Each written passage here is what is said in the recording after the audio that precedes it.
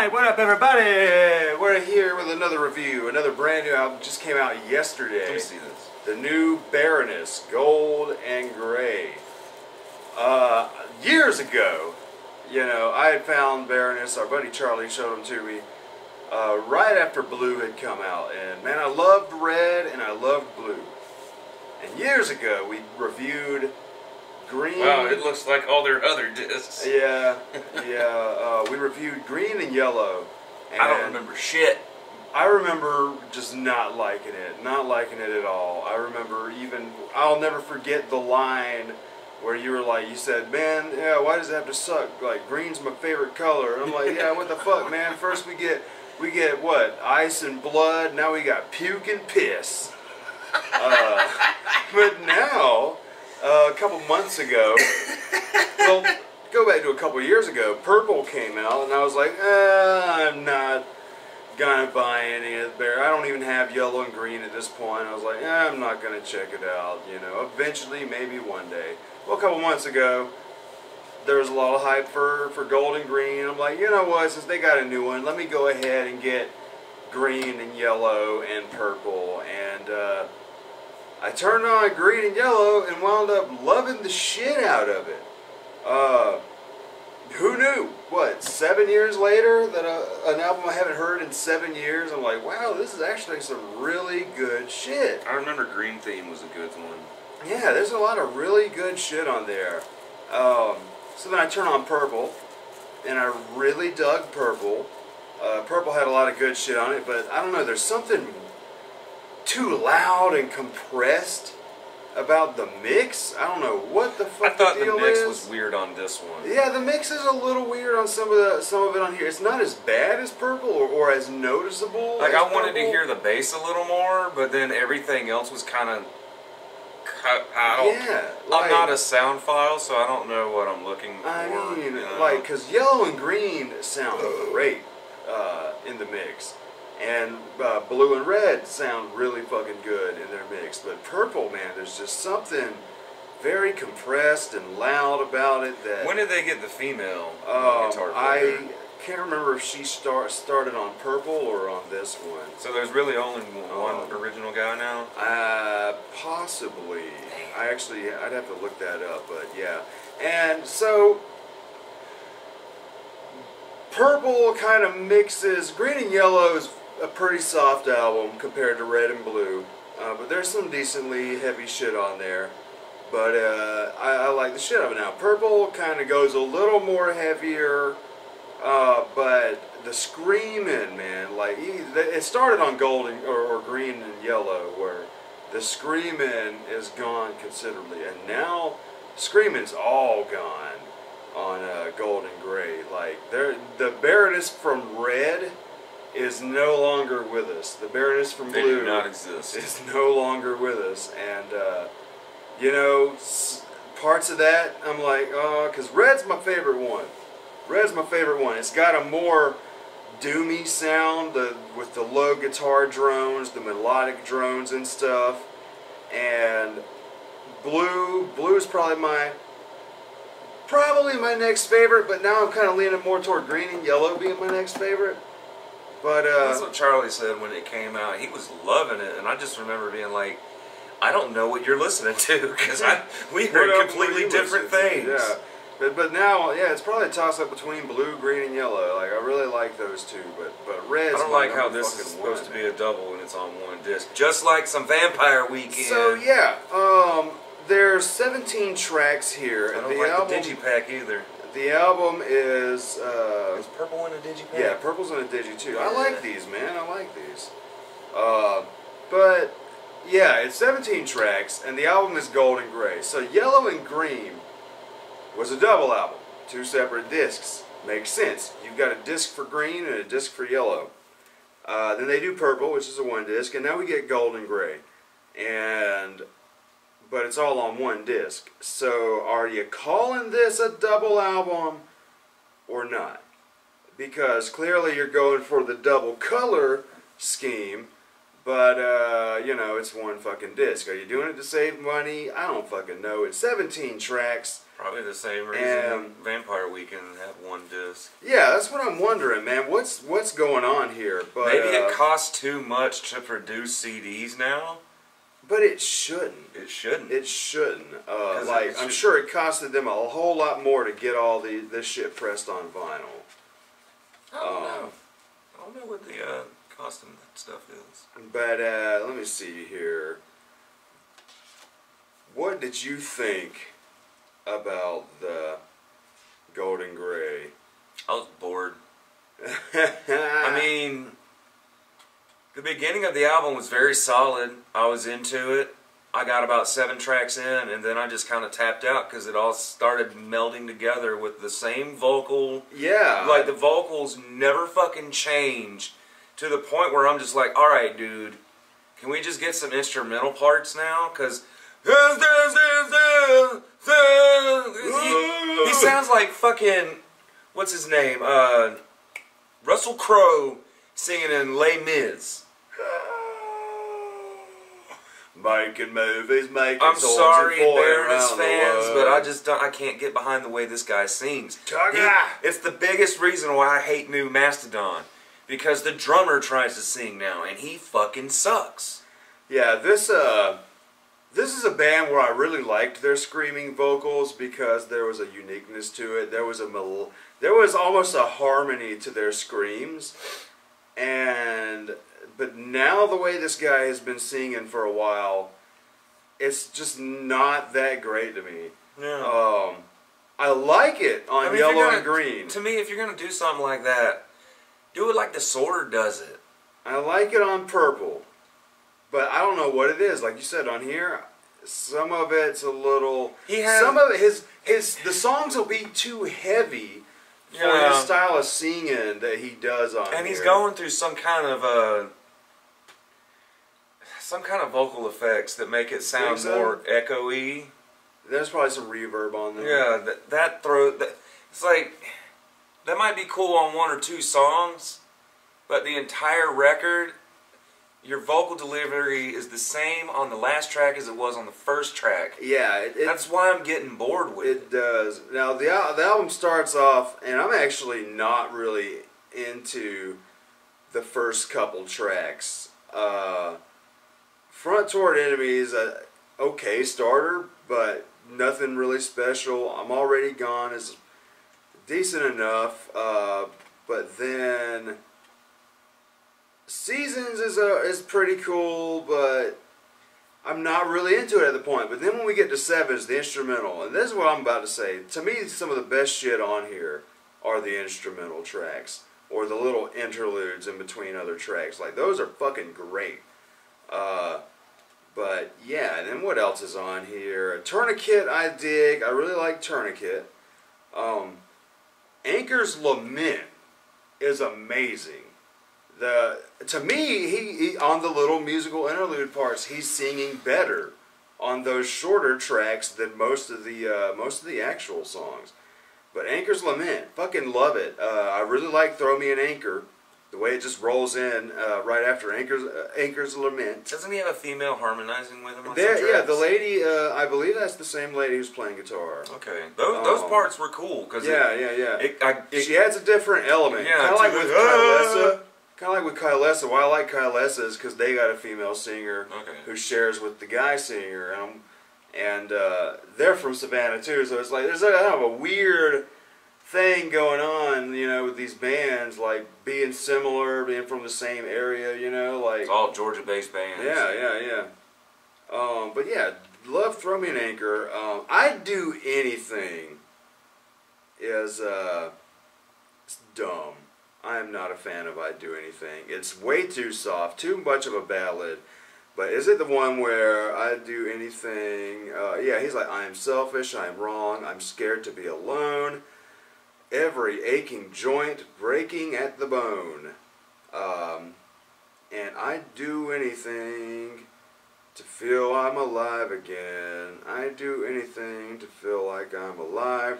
I would do anything to feel like I'm alive again. I'd do anything. That sounds like a fucking Simple Plan song. Just real lame lyrics to me. I'd do anything. If you pulled gently, I'd fall right back into line again. You helped me check myself, and all that I surround. It was moments ago. I knew exactly what to say. Spilling on the ground, the words forever golden gray.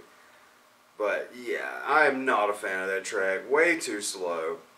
But it sounds like someone emotional. What's weird is I'm almost wondering. All right, here's my question: how do I know where does gold end? All right, where does gold end and where does gray begin? Because there's no theme song. And exactly, you know, there's no you had a theme, gold, yellow theme. yeah. But I kind of, when you listen to it, I kind of feel that the instrumental "Blankets of Ash," which is fucking amazing, is sort of that in between. Because for the rest of the album after that, there's almost a different vibe. Because then you get into Emmett, Radiating Light. Love that fucking track. Cold-Blooded Angels is fucking great. And then you've got Crooked Mile, another awesome little interlude. Broken Halo, fucking awesome. Then another interlude with Can Oscura. And then Borderlines, really fucking good track. And then another interlude, Assault on East Falls, love that. And I believe that's the last track, Pale Sun. Pale Sun is the album. To me, from the album, I enjoy a lot more when we get to Emit, Radiating Light. Or Emit. Is this Emit or Emit? Emit, Radiating Light. I fucking don't know. But it's spelled like the name Emit. So is that like a play on words? I don't know. But to me, the album gets better from that point on. And I like the musical interludes all throughout the album. But yeah, like him using the same voice, because it's not a very good voice to me. And him using that same voice on almost all of the tracks is not great. But when you get to some of the interludes and he's harmonizing, and not gonna lie, with the music in the interludes being more interesting than the standard kind of metal shit that he's normally does, you know, it's like, damn, my favorite shit are the interludes, and some of it starts to kind of have a Fleet Foxes vibe to it, you know, with the harmonies and what they choose to use in that interlude, man. It's really good shit. I actually dig the shit out of the album, even though, you know, I got a decent amount to complain about. I really dig it, you know. It sounds a little better than Purple. I got to turn Purple back on. It's been a couple weeks, and because I just was getting way more into Yellow and Green, and Purple, just like I said, has that awful mix, man. I don't know whoever the fuck mixed that album needs to be fired. What if it was the singer? Right. Oh, I need to find out, man. But Golden Gray, and then also it's the end of the color scheme. I actually never knew this until recently when the album was being talked about. The guy was saying, yeah, it's our final color album, and so I'm thinking, you know, oh, they just picked random colors, and that he's tired of picking random colors.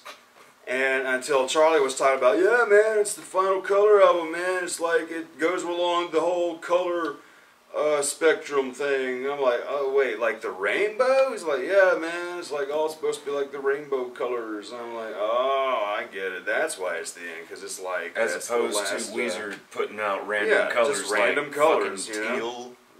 Teal. Yeah, that's so fucking awesome.